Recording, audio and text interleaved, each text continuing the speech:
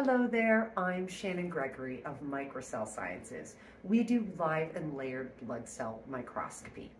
Today's video is going to be about metals and the periodic table of elements that we are exposed to on a day-to-day basis from our environment.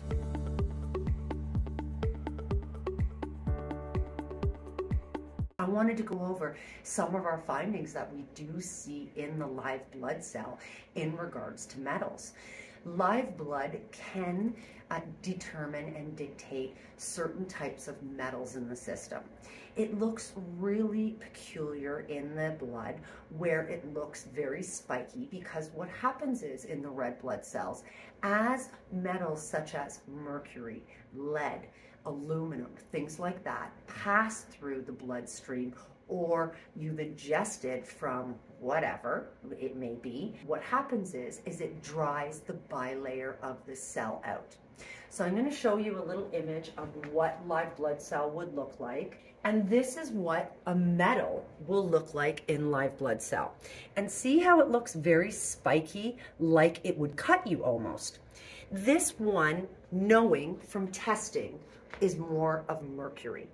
Mercury is very much, we're exposed through food, through water, through our environment. Mercury actually is in our environment and we are breathing it in.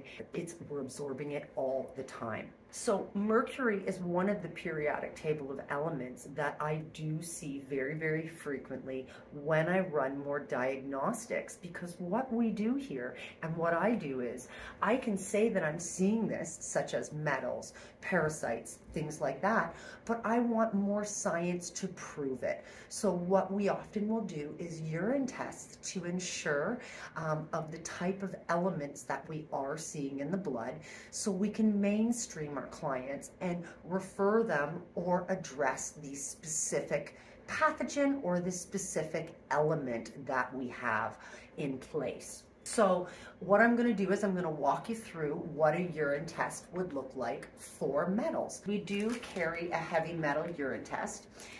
This is amazing for me because it enables me to screen using the patient's urine and say, okay, I think I'm seeing metals here. Let's screen your urine. Let's do some chemistry and see what that urine test entails.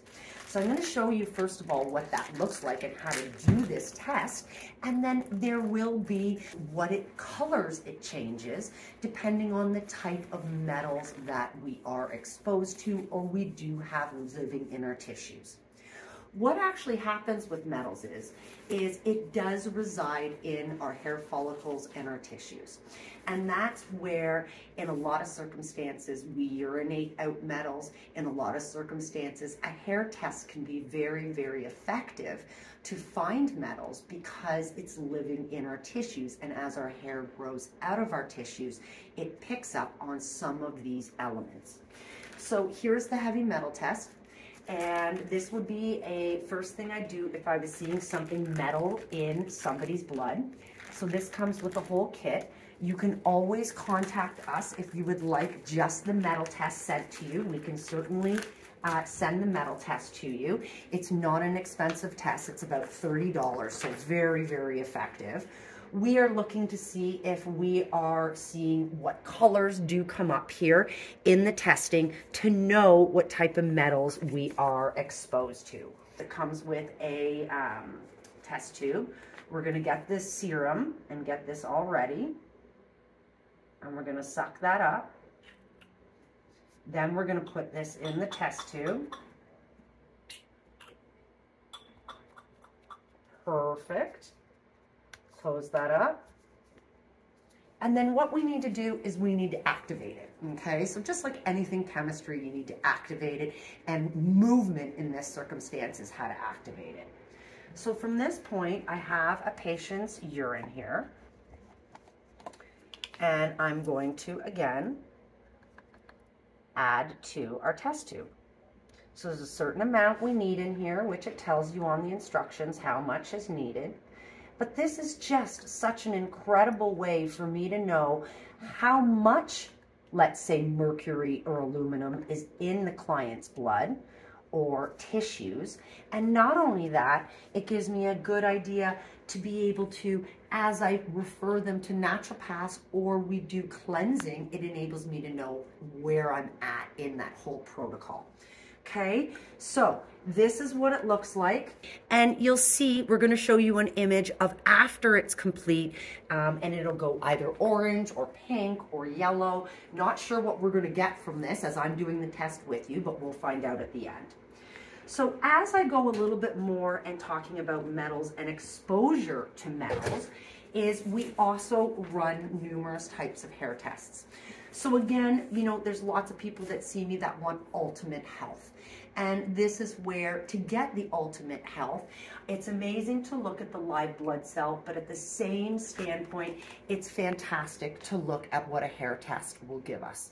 So this gives us a snapshot of their periodic table of elements. Now, in this individual's case, this person is showing unacceptable higher levels of mercury. This individual is also showing higher unacceptable levels of barium.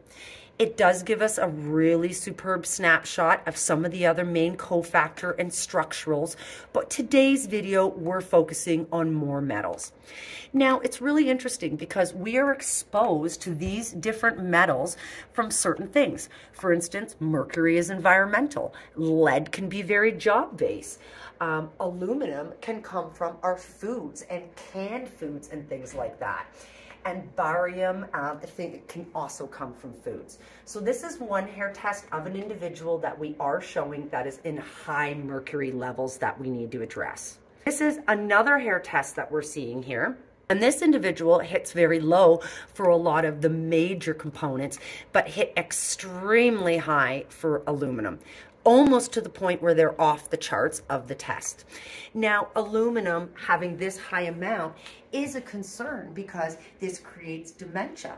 This creates Parkinson's. Aluminum can create a lot of brain debilitating issues. So this is something we need to reduce that amount. It also matters, again, the structural and the cofactor, what we have to how we're going to detox this aluminum out of the body. But this is a process. And a lot of the time we do refer to naturopathic doctors for what we call chelation. Because sometimes the metals are so deep in the individual system or have been there for so long that we need to chelate. Metals is definitely something that we want to always be looking for because environmentally we're exposed to them in such severe amounts. Really good effective things that you can do to be proactive about metals is number one, liquid chlorophyll. You can get this at any health food store. And I would suggest putting 10 drops in about 8 ounces of water or 500 milliliters of water. And then you sip that as the day goes on. Very much like plants, we need chlorophyll in our body, and this enables us to detox metals.